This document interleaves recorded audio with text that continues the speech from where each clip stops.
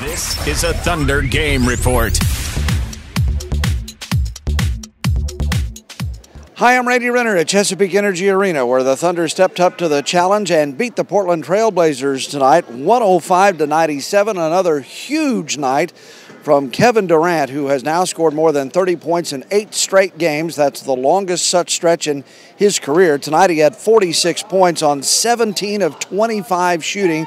He was 6 out of 7 from three-point land. Also a big night from Kendrick Perkins tonight on defense and on offense. Perk hit a big shot toward the end of the game that gave the Thunder some momentum. It was a huge win for Oklahoma City, and after the game we talked to head coach Scott Brooks, Kevin Durant, and Big Perk. How'd you guys like that play I drew up for Perk?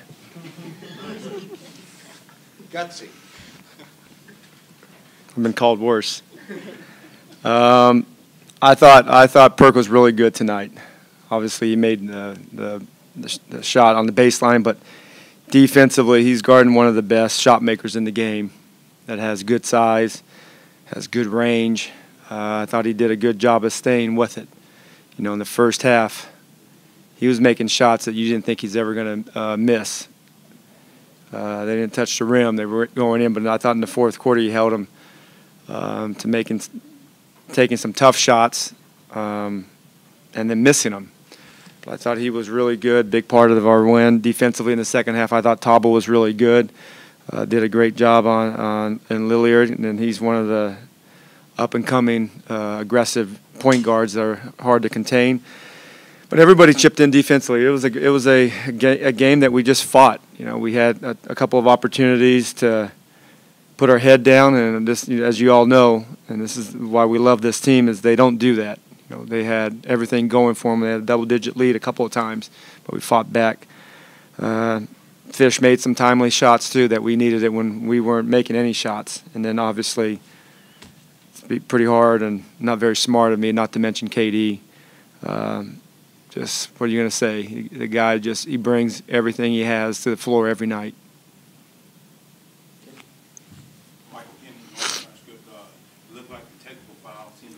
Going a little bit, seems this got his blood going a little bit more in those last few minutes? Well, it was a physical basketball game, and neither team was getting to the free throw line or getting fouls called. But it was a physical basketball game. I liked the way both teams stood up and took the challenge. And Kevin is an aggressive player. He demands so much attention, and he's hard to guard. And our bigs do a great job of freeing him up for open looks and space that he can create and manipulate the screen and roll. But I think that got our crowd fired up. It definitely got our guys more so locked in defensively. KD may have been on, but you got the shot you wanted with, I guess, Perk on the baseline from 15 feet, didn't you? Yeah, I mean, he stepped up and made it. You know, one thing about Perk, he plays for the team, and I'm not the smartest guy in the world, but I'm pretty good with chemistry, and that's what he brings. He brings chemistry to our team. He brings toughness, and he brings a fiber that it's all about the team. And, you know, I'm glad that he stepped up and made that shot, but he rebounded the ball tonight, and he did a great job of making one of the best bigs, shot makers in the league, get missed shots. Nick Allen, Thunder.nba.com. Coach, a lot of game pressure in those possessions late on defense. What stood out to you about the way you guys kind of locked down on that end of the floor, besides Perk? We challenged each other every possession. It was a playoff atmosphere type of game. One of the best teams in the West, in front of a great crowd, and I thought both teams challenged each other. We had to really execute our plays and our sets, and obviously both teams have guys that step up and make threes. I'm glad we stepped up and made threes tonight, not just KD 6, but you know, Fish had 2, Tabo had 1, Reggie had 1. 10 threes for us, that's a great night. Scott Brent Weber, KOSU. We talk a lot about the scoring numbers, things like that. I just recognize that your guards committed 1 turnover in the entire game. Things like that in a playoff atmosphere are pretty important. Yeah, 7 turnovers. You know, that's usually sometimes a quarter for us. But I thought our guys were great with the ball. Kevin, I don't know, he's turned the ball over 4 times. We talked about trying to get it into 2s, and he turns it over 4 times. Not a good night for him. Turnovers were good tonight. You know, they're low. We gave ourselves a chance to score every time down. That's what you want. Barry Trammell with the Oklahoman. It looked like you didn't have Thabo on Lilliard much in the first half. Went with him pretty much any time he was in the second half. Was that something you planned to do all game? Was that a pregame strategy, or we have that? I mean, we have that in our pocket. Thabo can guard multiple players in this league. I thought he did a great job of preventing them from getting looks. I think he was 1 for 5 in the second half, opposed to being 6 for 10 in the first half. But I thought our team defense overall was good. And when the team defense is good, it always starts with the individual pride on the defensive end. And I thought that was there from all 5 guys that was on the court tonight. Josh Goldman, WWLS Sports Animal. Coach, tomorrow night the game is for first place in the Western Conference. What do you tell your team to get ready for that game, and just how difficult is it playing back-to-back games against teams like Portland and San Antonio? Well, that's NBA basketball. You have to step up to the step on the floor every night and do your best. And we have a philosophy as a team. We have 82 big nights a year. And I expect our guys to come with the energy and inspire one another to play a good basketball game against one of the best teams on their floor. I know it's a very tough challenge ahead, but as we all know, this team loves challenges, and we definitely have one tomorrow night. Dean Blevins, News 9. Scott, do you ever get caught up in watching Kevin? I know you're involved in strategy, but do you ever just watch him in a game like this and just think about how special it is and sort of how privileged everyone is to be able to see it? There's no question we are seeing an amazing player develop in front of our eyes. That's one of the big reasons why I started wearing my glasses during the game, so I can see that. You know, I didn't miss the 54-point night, and I didn't miss tonight. There's not much I can say about him that I haven't said. He's an amazing young man that takes a lot of pride in what he does and how he plays and how he represents our city. He's just a prideful person, that he was raised the right way, and he cares about doing the right things, and smart player, a great player, great teammate. There's not a lot of other adjectives you can use that hasn't been used before, but I love the guy, and I'm proud of the way he is. He represents us, and he does it every night, and that's not easy to do, is to do it every night. And regardless of how he plays, he steps up and challenges himself to always do well the next night. Hey, Scott, the 3 blocks, you had 3 blocks in 4 seconds there when you were protecting that lead in the last 2 minutes or whenever it was.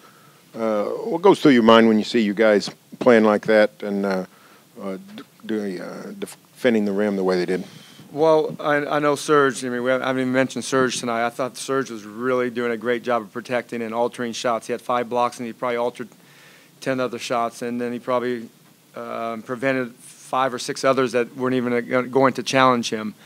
But we held the best scoring basketball team, you know, basically 13 points under their average when they were making a lot of shots in the first half. So give our guys credit. They did a great job of defending. In that fourth quarter, they were 7 for 21. Aldridge was 1 for 8. But it was always about our team defense throughout the game. We were just going to keep chipping away, and hopefully we would start making some shots, and I think we did. Kevin, pretty special fourth quarter, particularly on the defensive end. What stood out to you guys about the way you defended late? We just, I think we stayed. They didn't do anything different in the fourth. I think, Perk and Serge did a great job early on in contesting LaMarcus. Just jump shots, but he's a great player and he was knocking them down. So in the fourth, of course, after them playing last night, they get a little tired, and we forced them out almost to the 3-point line and made them shoot some tough ones, and we was able to rebound and hit shots from the other end. I think Reggie in that pick and roll late in the game opened everything up for us. Got himself a layup. Perk little jump shot, and that opened it up for myself to make a few shots as well. So total team effort tonight. We stuck with it, and we didn't get discouraged after they hit tough shots and we missed shots, and got a good win. Kevin, one of those last threes, you just turned around and kind of smiled. I mean, do you have the sense right now that you're doing something pretty special this last couple of weeks stretch, if not all season long? No, I mean, I'm just having fun out there. I'm blessed to play this game, man. So every moment I'm on the court is fun for me, no matter how the game's going. And I was just, when you you play this game and you look to the bench and see your teammates so happy for you, all I could do was smile, because I know they're genuinely happy for me and for the team. So it's a great feeling just knowing you have a group of brothers out there supporting you no matter what. So that's what I'm smiling for. Tell me what went through your mind when you hit the scores table and got the technical. And do you feel like that gave your team some energy? It was really a stupid, reaction by me. I could have hurt my team really badly. But luckily Lillard missed the free throw, and that gave us a little bit of momentum, I guess. And I was just more frustrated with myself, turning the ball over, and I can't hurt my team like that. So this time it went in our direction, but next time I got to be more smarter. On those last couple possessions, more so than normal, when you were pulling up from the top, did you feel like, just give me the ball, I want to shoot it? I mean, it was. Yeah, I mean, I told the team, after Perk hit that shot, we got to stop, I think. I just told him, man, I seen something at the top of the key. Batum's such a long defender, man, but he was giving me some space, and I just needed a little bit of space to get my shot off, and I felt good from the three-point line all game, and I was able to knock those two threes down for us. So, but Reggie opened it up for us, by his play aggressiveness in the fourth, and he just stuck with it. I'm proud of his maturity throughout the whole game. Kevin, looking ahead tomorrow, it's for first place in the Western Conference against the Spurs. How difficult is it to play back-to-back against two really good teams? It's not difficult at all. I mean, we know what we have to do. We know how tough it is to win in there. We know how tough that team is. So we just got to come prepared, a lot of energy. So, I think our group is ready to just go out there and play our game, and, we'll see what happens. Where do you feel like your team is? There's two tough games right after Russ went down. But you guys have stormed back here with, 4 in a row or something like that, or some really good teams? I don't know. I mean, we won in a row, but I just like, our approach to the game. When we're just playing hard. We're moving the basketball. We missed some shots, but that happens. But I think we just playing for each other, So we have to stick together no matter what. And defensively, I think we're doing a good job of using our length. Teams have been hitting threes and tough shots on us, but we haven't gotten down on ourselves. We haven't felt sorry for ourselves. We just kept playing, and tonight's another case.